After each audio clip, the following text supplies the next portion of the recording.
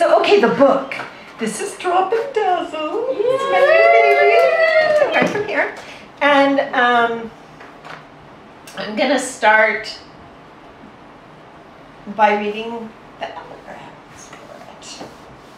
In my deepest wound, I saw your glory, and it dazzled me. And the second one from Anne Sexton. Out of used furniture, she made a tree.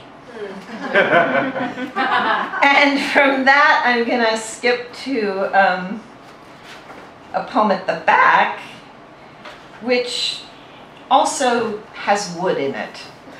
Wood is really good, right? Like, does anybody else need to go hug trees a lot? Like, especially now, like I just need wood in my life. I bring home branches because I just want to hold them and feel like there's some place where we're still connected to this earth and this mother. This is called Chinaberry Credenza. And it starts with also an epigraph. I always want to call them epigrams, but they're epigraphs, right? Nope, epigraph. They are epigraphs. Epigraph. That's what I said. Epigraph. Yeah. Stop it. By Renee Gregorio. Who knows Renee's work? Fabulous, beautiful, beautiful writer. I've been listening so long to the sound of wood splitting.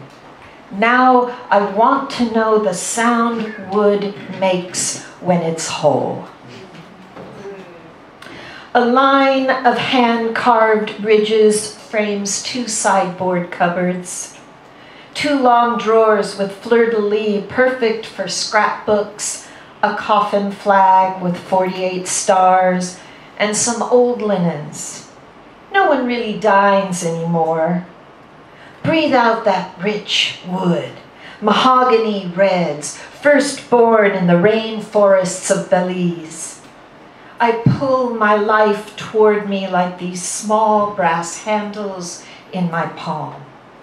I shine all 8 matching legs it stands on, every doweled angle, each etched crevice polished with best intentions, a rag dipped in almond oil, a walnut cracked open, rubbed on the sore spots.